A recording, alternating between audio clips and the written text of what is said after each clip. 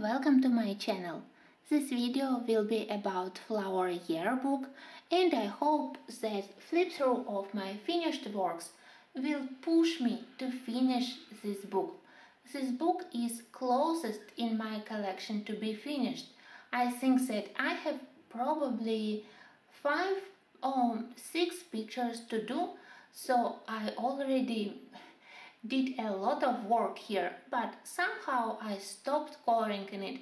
Probably I was a little bit tired of the same colors, the same color combos which I have used, but I think that our time apart was quite long already, and now it's time to return, and probably it's time to finish it and to have at least one finished book in my collection.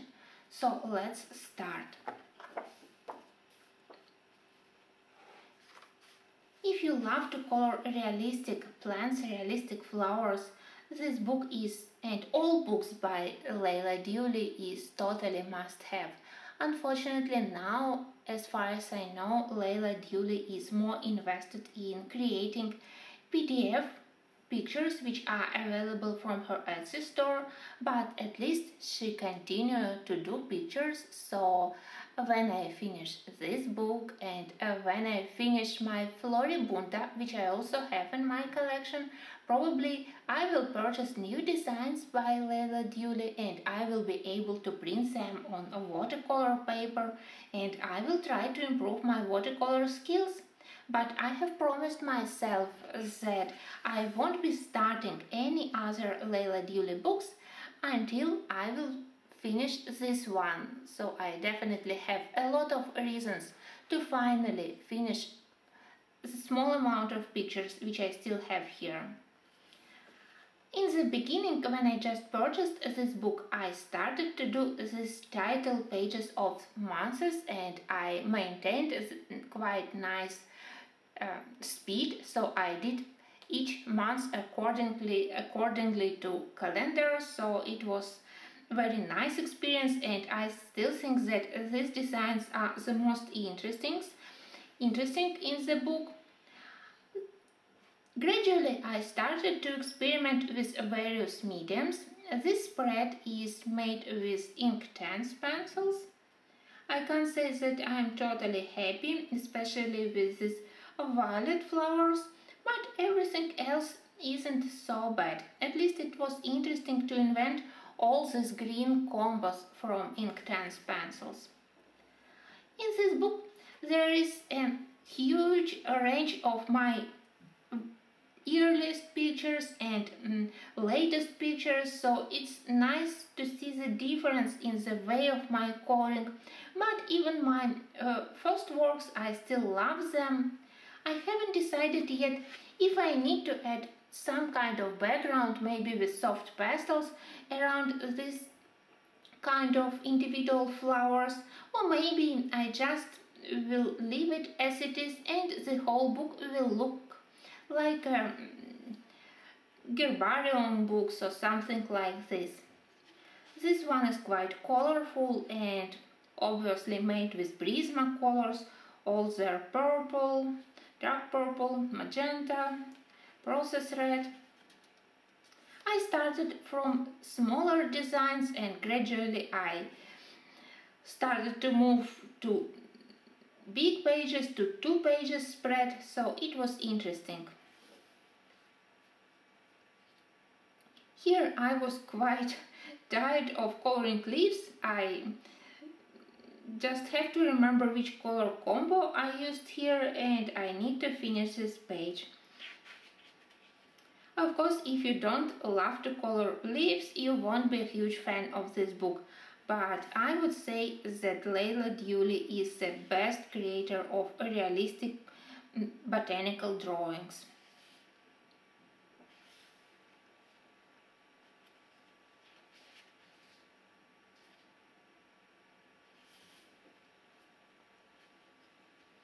Some of the pictures I would definitely like to color in different way now. I can't say that I love this one, not enough of contrast, but as I said, I continue to tell myself that it's like stages of my learning process that it's nice to look back at my growth as colorist. So I'm not disappointed that there are so different works in this book. I think that this one was page where I started carefully experiment with using watercolors in this book, and this paper takes water surprisingly well, and Inktense pencils also, so don't be afraid to experiment with various mediums. I also saw a lot of very nice works by other colorists which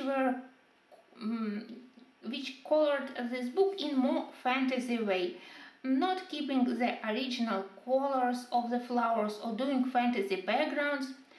If I would have the second copy of this book, probably I would also try to do similar thing, but from the beginning I decided that I will look at reference pictures and I will try to color as close to the originals as possible. For me, it's more like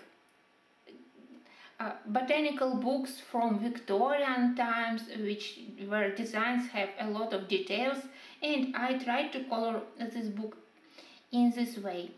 This spread is probably one of my favorites.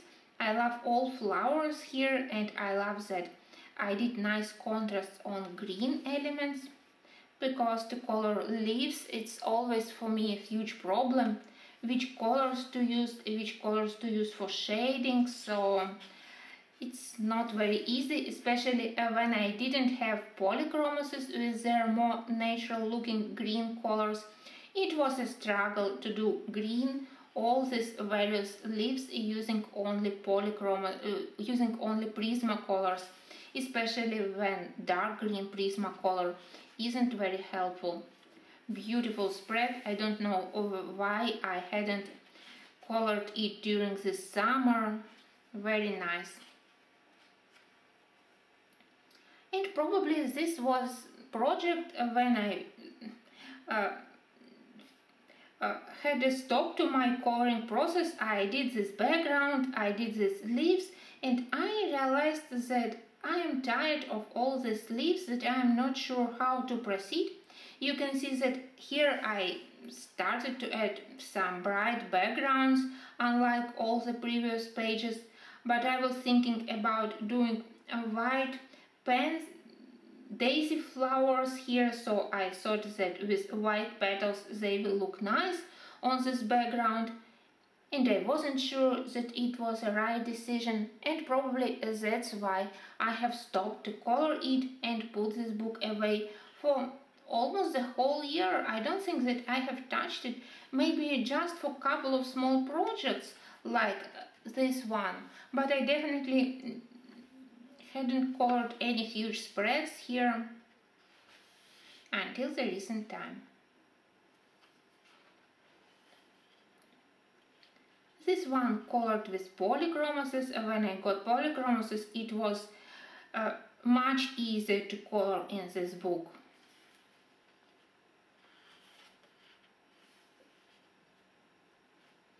This one I tried to transform into a page of the botanical atlas, so I added this vintage slightly yellowish look to the page, and I draw these botanical elements for each of the flowers.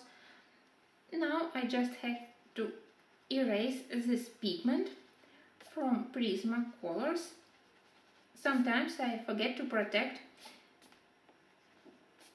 pages, but it's nice that I can easily delete pigment.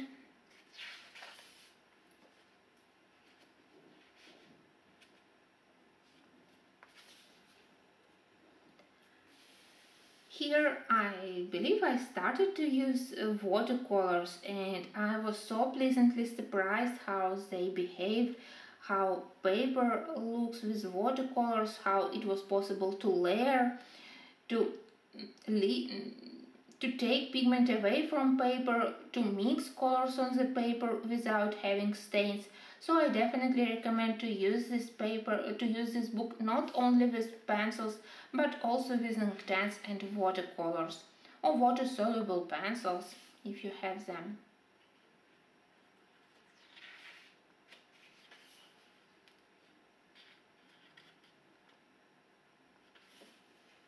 Here I have another page with quite dark background, and I did it again because I wanted these pastel flowers to be more visible, to pop up better on the dark background, and I also thought the dark background will suit these yellow flowers. So even if this spread probably doesn't match the style of the rest of the book, I still love that I have a couple of such different designs here.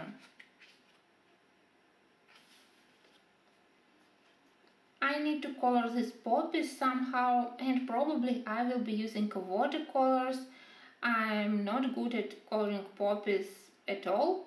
My previous attempt in Botanicum wasn't so bad, but now I think that it will be nice to use either Inktense or watercolors, at least for the petals of the flowers. September probably is my favorite finished month page. I do love these berries, and here I definitely like the way how I did all the leaves, flowers, so yes, it's definitely my favorite.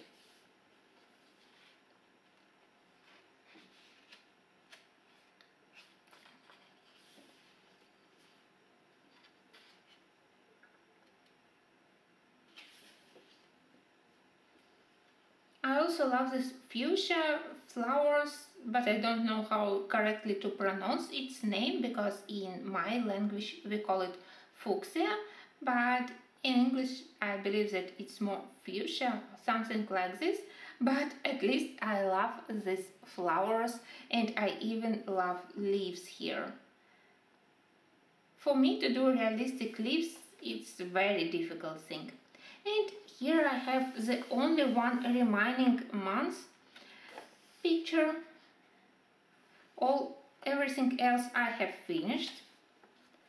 This spread I have finished recently, so if you're interested, I think that I will publish speed coloring video.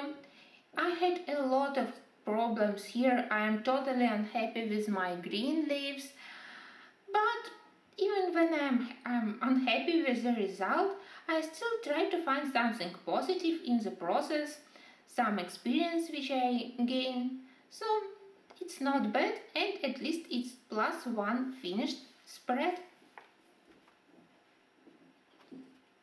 I do love all the fall months in this book, very beautiful pictures with various leaves, and it's something different from all those flowers which we have in the beginning of the book. I still love these oaks and acorns. On this page I used Inktense. It was my first attempt, and again it was so different from using Inktense in my Lizzie Mary Cullen book. Definitely they look here much closer to real watercolors, and probably from this page I started to realize how beautiful this medium is and how huge potential it has. So I definitely had to use it not only in Lizzie Mary Cullen's book, so it was a very interesting, very nice experience, and I am still pleased with the result which I got. November is also not so bad, very colorful. I enjoy coloring berries in all pictures where I can find them, and I still like it. So, I believe that this was made also with Inktense, and maybe some details with regular pencils, but the most part definitely with Inktense. This one I made with polychromases, and I tried somehow to fill in the left side of the background, so that's why I added this name of the month, these strange letters, but at least it balanced the very busy right side of the spread. On this page I tested my Derwent graphite pencils after I have purchased them, so all these thistles and other flowers, those spiky flowers, I did using Derwent graphitins. They are very interesting pencils and very versatile. You can get a lot of colors by using them in dry way or taking pigment directly from pencil core, so it was very helpful to do this spread and to learn them better.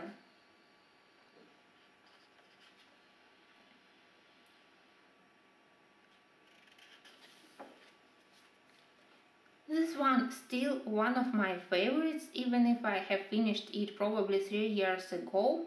I still like it. I like style of all the birds which we have in this book. They are very realistic, so very easy to color, and I was very happy when I did this book, when I did this page. These winter months I have completed almost all the designs apart from such small ones. So you can see that my book is almost completed. Probably I have 5 or 6 designs. I hope that I will find enough courage, enough strength to color this book, even if ahead of me I have winter time, so probably not the best time for coloring flowers, but maybe I still will find some time and some inspiration. Anyways, thank you for watching, and I hope that you liked all my finished works.